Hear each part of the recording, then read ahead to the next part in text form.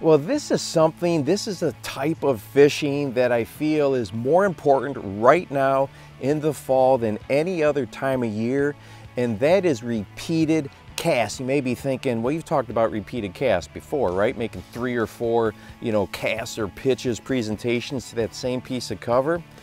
This is when I'm going to double or triple that amount. Let's talk about laydowns, for example. I just did a video on fishing laydowns and how in the fall bass like to pull to these when that time of transition is happening, right? Because wood is a very permanent piece of cover, and they can feel safe on that when other things in the lake are changing or in the river are changing. Well, you may have to pull up to one and just hit it again and again and again and again and again. And really what you're trying to do is, one, you've got to be confident that there's fish there, right? But eventually you just irritate them. They get to the point as like, I don't know what this is, and they just want to destroy it.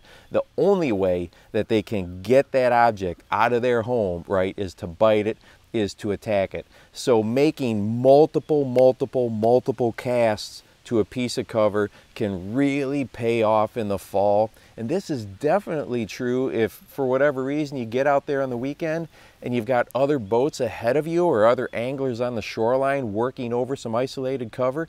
You can get fish right behind them by hitting it with a bunch more casts. And I like to have 2 rods right there with me so I can mix it up. Maybe I've got one that moves quicker like a spinner bait, and I can follow it up with, let's say, a jig or Texas rig.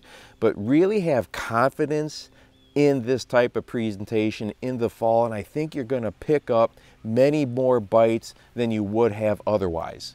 And hey, if you want to watch that video about the right way to approach wood, so we can make sure that we're being as efficient as possible with it, go ahead and check this one out right here. Make sure that you go out and encourage someone today. You never know how you might just change their life.